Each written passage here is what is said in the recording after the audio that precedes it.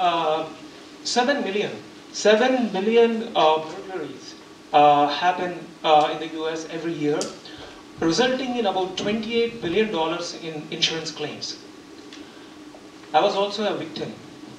I looked for alarm systems. I found out 95% of the alarms sent to the police are actually false. I didn't want to spend $50 a month for false alarms. So I looked at the security cameras. The security cameras generate about 112 alerts in 5 minutes.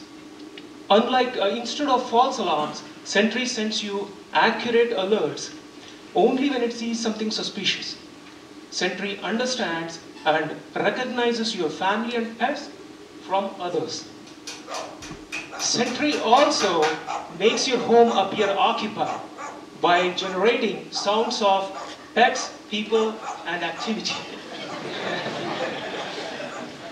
And you may not always be available to receive and respond to security alerts. Sentry has built-in AI that generates appropriate warnings and asks suspicious persons to leave.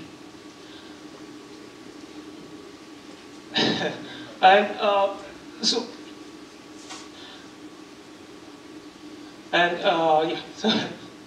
ask suspicious persons to leave. So Sentry is one-step setup.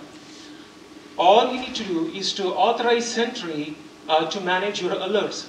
There's no software to install and no apps to download. And it's compatible with almost all cameras.